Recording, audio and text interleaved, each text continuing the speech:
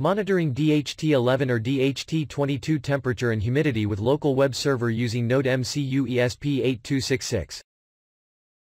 In this project, we will create a standalone web server using a NodeMCU ESP8266 that displays the temperature and humidity as well as latest coronavirus statistics. Actually, the web server we will build can be easily accessed with any device that features a browser on your local network. Throughout this tutorial we'll show how we build asynchronous web server, which will updates the temperature and humidity automatically. We don't need to refresh the web page to update the data. Actually, we have used custom CSS to style the web page. Components required to build this project, you need the following components. NodeMCU ESP8266 Development Board. DHT22 or DHT11 Temperature and Humidity Sensor. NodeMCU ESP8266 and DHT11 DHT22 Schematic Diagram.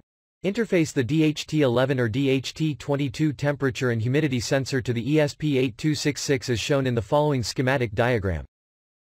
In this tutorial, we're interfacing the DHT data pin to GPIO5 D1, but you can use any other suitable GPIO pins.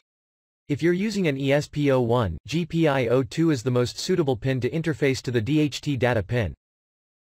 Program sketch code. Importing libraries. First of all, import the required libraries. Setting your network credentials. Insert your network credentials in the following variables, so that the ESP8266 can connect to your local network. Define the GPIO that the DHT data pin is connected to. In this case, it's connected to GPIO5 D1. Then, select the DHT sensor type you're using. In our example, we're using the DHT11. If you're using another type, you just need to uncomment your sensor and comment all the others.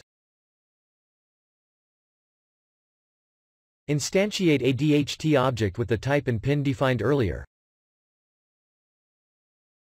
Create an async web server object on port 80. Create float variables to hold the current temperature and humidity values. The temperature and humidity are updated in the loop.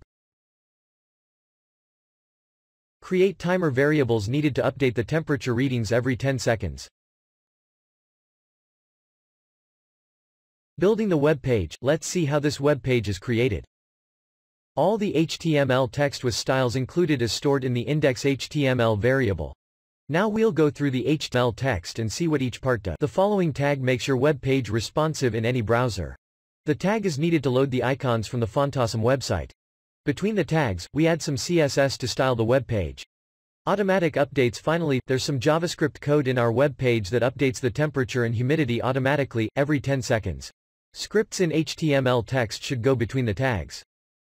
Uploading the code. After modifying the sketch with the necessary changes, if needed, upload the code to your ESP8266. Make sure you have the right board and COM port selected. Go to Tools, Board and select the ESP8266 model you're using. In our case, we're using the ESP826612E NodeMCU kit. Also, select the COM port the ESP8266 is connected to. Press the Arduino IDE upload button. After uploading the code, open the serial monitor at a boot rate of 115,200. Press the ESP8266 reset button. The ESP8266 IP address will be printed in the serial monitor as shown here.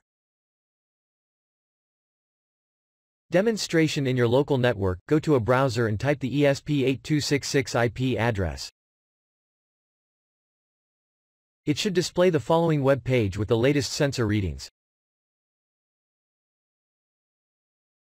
This was the tutorial. I hope you enjoyed watching this video. Please subscribe to this channel for more amazing projects on upcoming days.